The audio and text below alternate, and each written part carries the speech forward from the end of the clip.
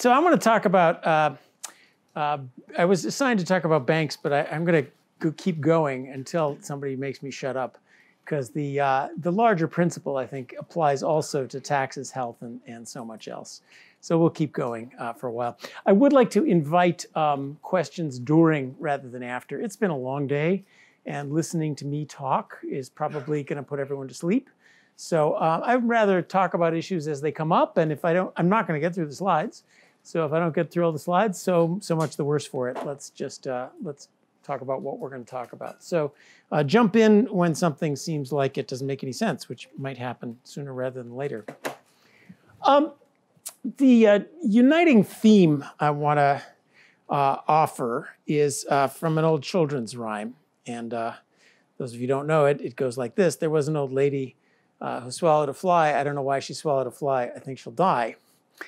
And then it goes on, she swallowed a spider, and she swallowed the spider to catch the fly. I don't know why she swallowed the fly. I think she'll die. She swallowed a bird. Swallowed the bird to catch the spider to catch the fly. And it goes on like this, the way, children's rhymes do, through a dog, a goat, a cow. And finally, I know an old lady who swallowed a horse. She died, of course. Now that may bring you back to your childhood, or may not, depending on your child. I guess your childhood was all spent on video games. Mine doesn't think like that. But I do think it's a useful parable for economic policy in generally. And I'm going to look at banks, taxes, and health with that parable in mind. And the reason I think it's important to keep that in mind is, especially if you hang out at Hoover, you will quickly discover that there are straightforward, relatively simple, somewhat out-of-the-box answers to all of our important policy questions. They're neither parties' talking points, but there are answers. And then you go, well, why don't we have those answers? And you tend to go, well, people must be dumb. Well, people must be dumb is a catch-all theory. You can dress it up and call it behavioral economics if you want. But I think we owe ourselves something a little deeper.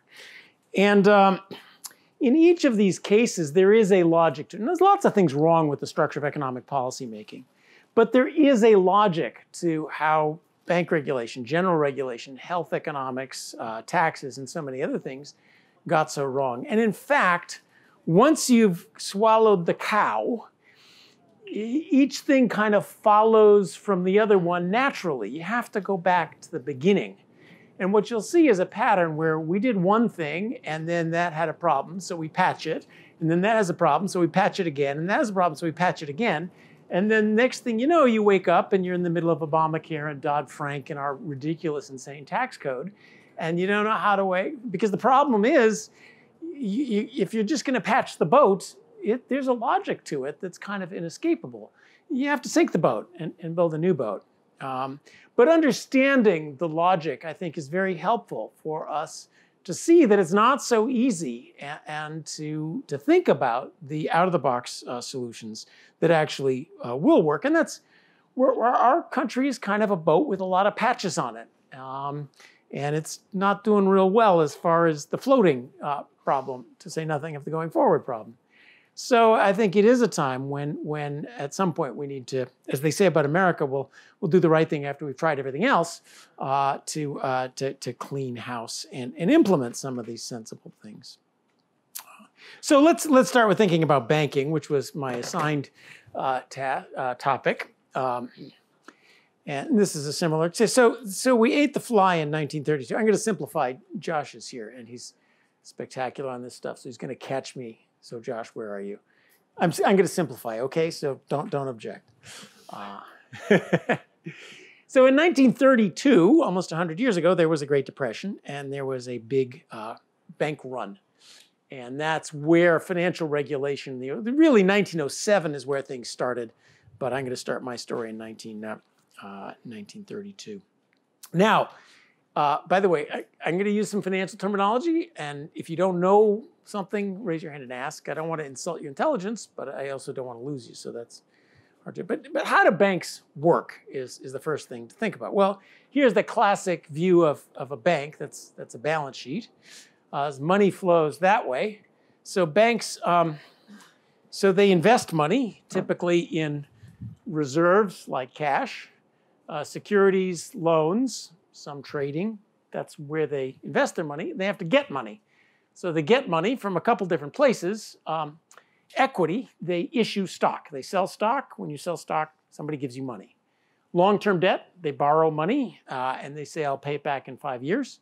And deposits, or in the modern financial system, various very fancy kinds of very short-term debt. So what's the problem with this structure? It's a classic one. I don't know if you've seen Jimmy Stewart's Wonderful Life or the Mary Poppins. I think Mary Poppins is canceled already, so that's too bad. It was a great movie. You know, those are classic movies with bank runs. Little Michael wants his tuppence. The bank won't give him his tuppence. Everybody runs to get their money out of the bank at the same time, and the bank fails. And that is the weakness of a bank. This deposit thing here is a financial contract with a strange feature. The bank promises $1 per dollar. When you invest in stocks, you're not promised, the company isn't going to promise to give you $1 for every dollar of investment. You know, the stock price can go up and down, lose your money, gain your money. You lose money in stocks, nothing to do about it. You go home, you kick the dog, you have a whiskey, you lost your money. But if the bank, suppose the bank is losing money on its reserves, cash, and loans, and you're worried about, is there going to be enough money for you? Well, a deposit, it promises $1, and it promises come get your dollar anytime, and it promises first come, first serve. That's really important. But if the bank runs out of money, there's nobody left. So you can see the incentive. There's a classic problem of incentives. Economics is all about incentives. The incentive is if you hear a rumor of any trouble down at the bank, you run down and get your money out before the other guy runs out, or gal, to get their money. And if we all do this at the same time, the bank can blow up, even if the bank has assets and it was just a rumor. So we had, and worse if the bank doesn't have assets. So that's a problem. This is an externality, if you will. This is not you know, there are problems every now and then in economics. This is one of them. So we're going to do something about that. Now, how do we solve that problem? Well, in 1932, there's a couple choices, and I'll show you a better one, but we ate the fly. And the fly was simple. The government decided to guarantee deposits.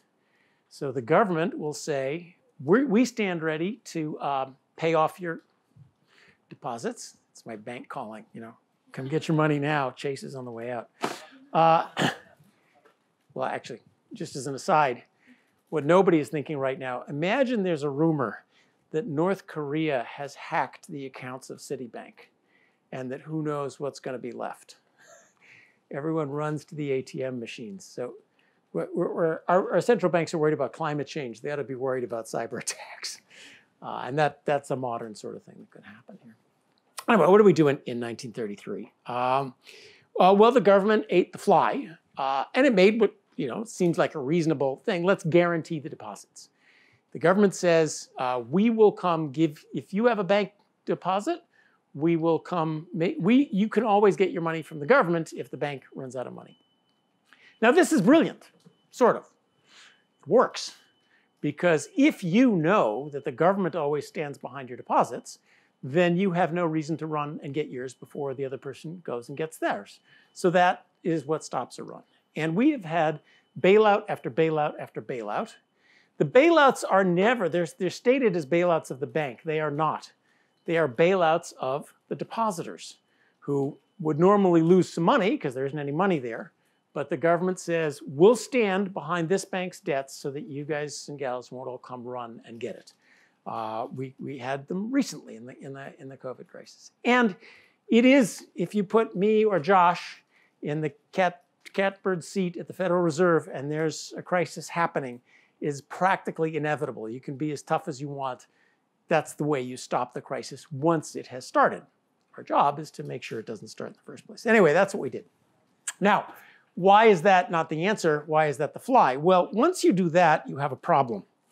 If you tell banks that your deposits are guaranteed, if banks know that the deposits are guaranteed, then they have all sorts of horrible incentives.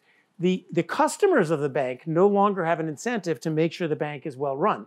The way banks used to work is people were pretty they were pretty choosy about which banks they put their deposits in. They wanted to know that the banks had lots of reserves and lots of securities they could sell, and that the loans were safe because they knew that things could come and they wouldn't have it. Well, once the government's guaranteeing it, the people giving money to the banks have no incentive whatsoever to pay any attention to how safe the bank is. The bank has another terrible incentive. It has government guaranteed deposits coming in. So what do you do if you're a banker? Well, you offer a little bit higher interest rate. If Josh is offering 3%, I'll offer 5%, get a bunch of deposits, and off to Las Vegas we go, right? Because heads I win, tails the government loses. What a great idea. Well, what do we got to do? We got to eat the bird. Or I forgot where we were, the spider, the bird, whatever it is. You start patching. And the first patch is you have to regulate risks. Instead of the market discipline of depositors saying, I'm not giving you money because your investment plan is Las Vegas or Bitcoin futures or something else I don't approve of, you have to have the bank regulators say you can only have certain assets just to protect the government's interest. The fancy word is moral hazard. There's moral hazard here of providing the deposit insurance. So we unleash a wave of bank regulators to try to make the bank assets safe in place of the natural market discipline there. The second thing you got to do is banks can't be allowed to compete for deposits by offering higher interest rates. And that's what they did in the 1930s. It's called Regulation Q. Banks may not compete on interest rates. So you see right here, one of the first of many original sins in our economic policy is you have to patch things by stopping competition. Because if banks can compete with each other for higher rates, then that incentive to go to do bad things happens as well. So banking became highly regulated and very uncompetitive. So what happened after that? Rinse and repeat. Ever larger and larger, we had more crisis after crisis, where each time some new category of thing, for example, savings and loans came up in the 1980s to compete with banks. They weren't really banks, so they were allowed to offer higher interest rates and invest in shoddy real estate in Texas. And then they all went under. What did the government do? Bailed out all the depositors, added another list of regulations on savings and loans. We had the tequila crisis, the East Asian crisis, and of course, finally, the mother of them all, the 2008 financial crisis, where this deposit story applied to some very creative kinds of short-term debt applied by banks. What did the government do? Bail out the debt holders, promise, and then add one more level of risk regulation to try to keep the banks from being being so risky.